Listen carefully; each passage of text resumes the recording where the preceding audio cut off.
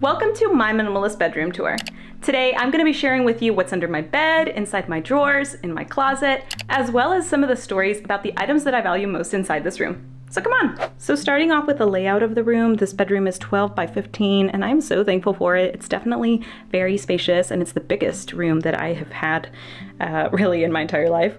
I used to live in a 900 square foot trailer with my family of 6. So yeah, I'm from a family of 6. So this to me is very, very spacious and I'm definitely thankful for this space. In the past, I had my electric piano from Donner over here. My daughter and I like to play the piano, and I've now moved it to my living room now that my 3-year-old will not touch with it. He doesn't really mess with it anymore, so now it's safe to actually move to the living room, and it also gives us some walking space, so now we can actually like walk without banging our legs, so I'm definitely thankful for that. So let's start off in this corner over here. This is actually a painting that my husband made of our first date. This is the sunset on our first date. So it's really a beautiful photo to have here, and actually that red there is pretty much the only pop of color that we have there, but it also incorporates some of the greens and really just the colors of the room. So no doubt the biggest feature in this room is definitely the bed. At one point we had a 4-poster massive king-size bed, and my husband and I sold that and actually made money off of it in order to build this one. We spent like 300 bucks on making this bed ourselves, and within the money that we sold the other one and then the money we spent on this, we actually made money off of it. And I'm definitely a lot happier with this because it's something we made. This blue epoxy resin is one of my favorite parts about this bed. It's so smooth and shiny, and it just adds a pop of color that's also just relaxing. But this bed actually definitely incorporates the concept of wabi-sabi, which is basically the Japanese art of taking things that are imperfect and really displaying those in a beautiful way and admiring the things for their imperfections. So one of the examples that I can share for this bed is really this poly finish down here that we kind of goofed on, and we could have like sanded this, we could have fixed that, and we just ended up leaving it because it kind of tells the story. This was our first time doing something like this. We did it as a family, like we went together to pick out the wood and we worked on it together as a family, and it's really a beautiful memory. Another part that we goofed on is what I call our little caterpillar. We made a mistake on where we were going to drill holes, and instead of just like trying to hide that or fill it or something, we just kind of made it part of the bed's detailing. We just added some epoxy. I think that sometimes the imperfections and the items that we have can really tell a story and actually be kind of beautiful if you think about it. One of the things that I added to this bed that I'm not sure if you're going to be able to see because of the lighting is that I added some fairy lights with a timer, and really when it lights up at night, it shines through this epoxy resin, and so it kind of looks like little fireflies just kind of floating around through the blue, and it's super, super cozy. And also for anything that I can, I will leave a link down below in the description box just in case you want to check anything out. For my sheet set, I actually use organic cotton. For me, it was very important to have something that I actually sleep on to be organic, just be natural material that's also breathable and durable. This bedding is from Pottery Barn, and I absolutely love it because since it's white, it kind of doesn't take away from what I wanted to be the main focal point, which was the bed and really just the natural things like the wood and my plants. But because of this fine detailing, it's also something that just kind of adds some character and some depth. This green quilt is something that is very special to me. It's not super expensive. I actually looked up where you could find it, and it's actually from Kohl's, so it's not something that's like monetarily valuable, but to me it is valuable. And that's because it reminds me of my hospice days and why I really want to live the way that I do and what hospice taught me. And it's funny enough that this quilt arrived to me within like a week of me actually quitting my hospice job. And the story behind this quilt goes is that I had a patient that used to be my neighbor. He was an elderly man that had been fighting with cancer. He and his wife had been married for really all their adult life, and they lived alone in their home. So once he did pass away, his wife was left living alone in their home, and she only lived for like 3 more weeks after that, died of natural causes. They both passed away within a month of each other, and she wasn't even ill that we knew of. And whenever this happened, their family had put their home on an estate sale. All of their things were up for grabs, photos, bedding, anything. And this blanket was like $5 at their estate sale. My mom actually gave it to me.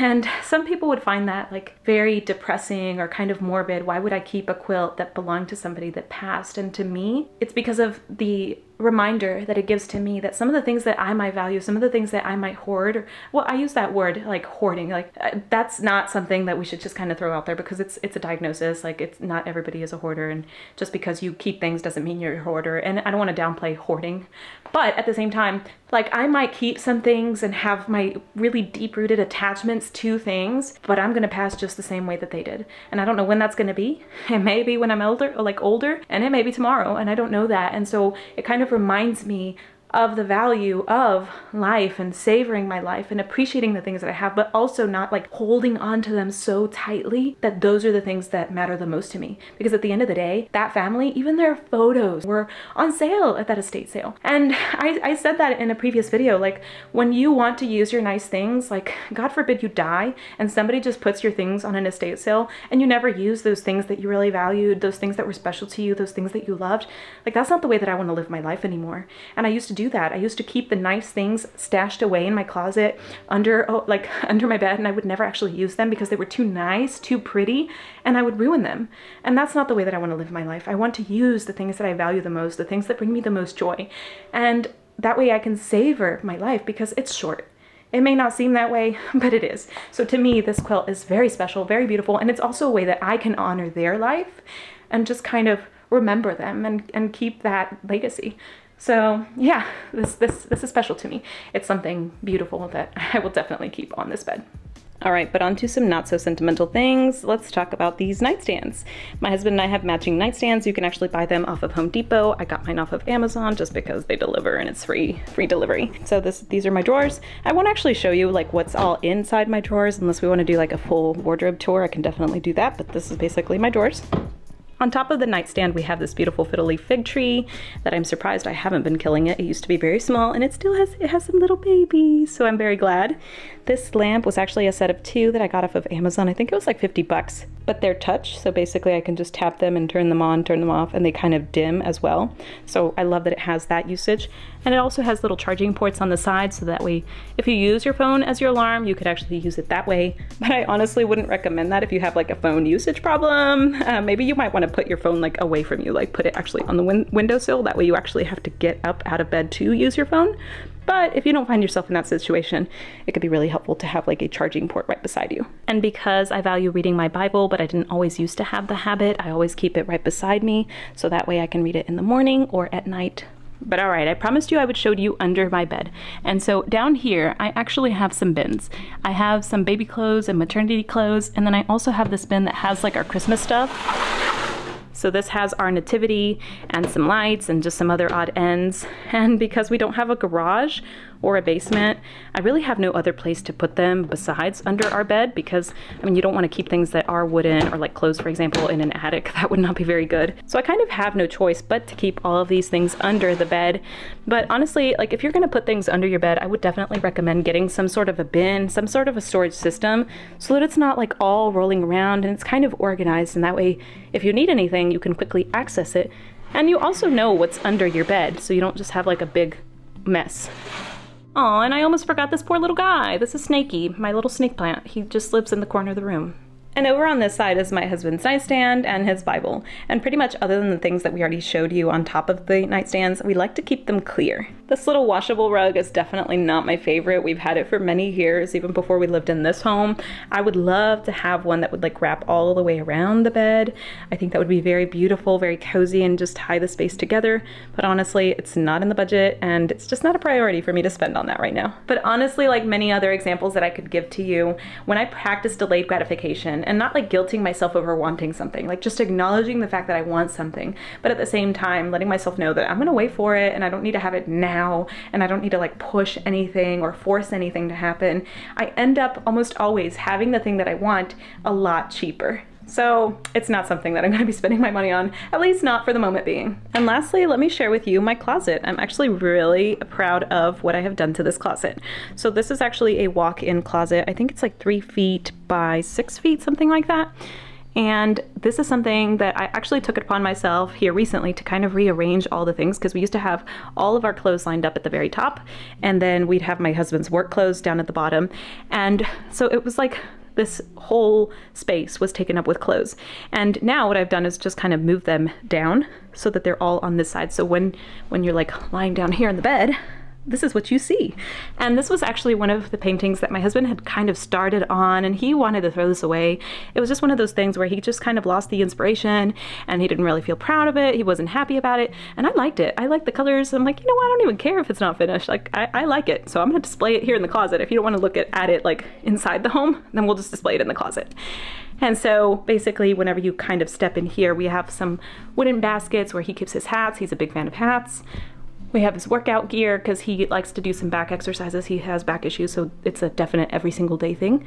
And then honestly, I just put this like random wooden hanger because I thought it looked cute with the browns, just kind of tie them in. And this little box is really cute. It's one that my husband actually made for me. It's a jewelry box. Whoops. It doesn't have like anything to just to kind of keep it together. But this is one that he made for me when we were dating. So it's a really beautiful piece just to kind of keep on display. Over in this little corner, I usually keep my work light and my tripod, which is not currently here because I'm using it right now as we're filming. And then we keep my husband's exercise ball. So I mentioned he has back issues, so we kind of have to keep this to use every single day. Over on this end, we have all of our shoes, and then I have my workout gear. And this little pillow. This is one that I use more so than my husband because I also kind of get back pain. This one was recommended to me by my chiropractor because when you're like constantly looking forward at screens, like your neck is bending this way. So the weight of your head, this big giant ball, is curving your neck this way. So what I do is I kind of lie on it and my head kind of curves this way and I just lie on it for a few minutes. And honestly, like the first day I did this, I was a little bit sore. So I definitely have found this to be helpful, just kind of lying on this, especially if you like work on computers all the time, like being aware of your posture, being aware of your back. Like we don't realize how important actually taking care of your body is. It doesn't mean that we do like these extensive workouts, but just, you know, a little bit every single day goes a long way. So he definitely keeps his little armbands over here, and it's basically like really small. I don't have any more machines for working out anymore. We use these workout bands. I have some little like circular bands as well. And then because we have that railing up there, we just kind of tie them. We can do back exercises, leg exercises, lots of different exercises. You could tie them to a door. So let's see. We could basically put this behind the door. You could do exercises this way. You could put the bands and pull on both ends, and that way you kind of have a little gym inside your house without actually needing to like have a whole bunch of equipment and store a whole bunch of things. So for me, these types of exercises definitely work a lot better. And well, they don't take up a lot of room. And they look cute too. I like the colors. And for the last part of this video, I'd actually like for your help on deciding between something. So in my video, My Love Story, I share with you that both my husband and I have undergone sexual abuse. And when I posted that video, I was really nervous. I didn't know if I should post that and talk about that. I didn't know how it would be perceived, and I did not. The last thing that I wanted was for somebody to be hurt by that. I wanted it to be an encouraging thing and just to give people hope that there is healing and that you can have a beautiful, loving relationship even after undergoing through something like that. And so after I posted that video, my husband and I went to a retreat. Actually, it wasn't a retreat. It was like a 5-week course on healing childhood wounds. And by then I already thought like I've been healed, like I've forgiven, but it was so, so beautiful to undergo through that together and have that experience, because there's a lot of other things about childhood and things that we really hadn't recognized we still needed to kind of work through and work on. I started feeling like I wanted a cross in our room. And I told my husband, like, we always pray together at night before we go to bed. And I just really wanted a cross to look at and contemplate while we were praying. But I told him that I felt like it was a weird thing, like it was a bad thing, like a dirty thing, because it would feel like Jesus is watching us when we're being intimate. When I actually expressed that out loud and thought about it and prayed about it, I thought, no, like all the more reason why I would want to place a cross in my room, because I felt like what man, or like humankind, had made impure and ruined inside of our relationship for the first few years. Like I wouldn't say it like ruined our relationship, but it definitely affected our marriage for the first few years. We really definitely had to work through that, and finding the ability to feel passion and feel openness to each other without feeling dirty, without feeling icky. We had to work on that. We definitely had to work on that. And it felt like it was something we couldn't talk to people about. We didn't talk to people about that. And one of the exercises that we did in this 5-week healing course, Healing Childhood Wounds, Healing Childhood Trauma, what we were told to do is to bathe ourselves with this new soap. This soap that would be like very good smelling, no like negative thoughts or like dirty thoughts, but like bathe ourselves and say, I am clean. God cleans me. I am clean. God cleans me, over and over and over again. And oh my gosh, like this was such a powerful exercise, because it wasn't just recognizing that I had already forgiven, which I felt like I already had forgiven, and also forgiven myself, but just acknowledging that I had also made mistakes within my childhood that led up to a lot of disappointments, a lot of hurt, and that I was forgiving the people that hurt me, but also forgiving myself, and just letting all of that go and deciding that I was going to be new. It was so beautiful. And the soap that I decided to use was frankincense and myrrh. So I'm obsessed with this new soap. I'll show it to you on the screen. It's one that you can like buy at Publix. But all that being said, after I had told my husband that I just kind of felt like this desire to have a cross, randomly, these guys that come over from Jerusalem once a year were selling crosses. And so I bought these two. And they're handmade from Jerusalem, and they have frankincense inside them. So to me, that was just like, I need Jesus, and I need that reminder that those things that I felt like were dirty and impure are clean, are beautiful. And this is something totally like, maybe you didn't expect this to be part of a bedroom tour, but I felt like I couldn't talk about these things with other people before, and it wasn't something that I should have been like ashamed about. It was something that I should have been able to open up to people about. And I know that a lot of people have undergone sexual abuse and have had traumas. And so I didn't want to shy away from not talking about that. This channel, I want to talk about the aesthetics and the beauty and the decluttering and keeping a space cozy, but I also want to talk about those deeper issues. And I'm no psychologist, so like don't take this as mental health advice, but I just want to share with you like my passion for living and just kind of transmit that to you. My entire mission is to help you savor life, because I worked within hospice and I have experienced hundreds and hundreds of people dying. I mean, my job was working with people that were dying on a daily basis, and a lot of other things that I've gone through in my life. Like, I want to talk about those things with a side of hope and encouragement that like no matter what stage of life you are in, that you can be in control of what happens going forward. So anyway, all of that being said, I am not sure of which one to post or put inside my room. So let me know your pick. Which one should I go with? This larger one that is actually like hand carved Jesus and it's kind of squared at the ends, or this one, which is quite beautiful, very, very detailed, but it's metal. It's not like handmade. This one is. I mean, the cross is, but not the actual figure of Jesus here on the cross. I'm not sure. I love them both. I love them both. That's it for this video. I hope that you found this helpful. Let me know what you think I should go with. What should I place there? Because what man has made impure, God makes pure. So thank you so much for watching this video. I thank you so much for sticking to the end. This has been a little bit of a longer video and probably a little bit different than a usual bedroom tour that's just like upbeat and doesn't really talk about that other stuff, but that's not gonna be me. I wanna talk about all the deeper issues. I don't wanna just get to the fluff. If you like this video, you'll be sure to like my 2 videos, 10 minimalist tips for a cozy home on a budget and 15 ways to reduce visual clutter. Also, if you found this video helpful, please be sure to give it a thumbs up because it really helps support my channel. I thank you for sticking to the end, and I'll see you in the next one. Bye for now.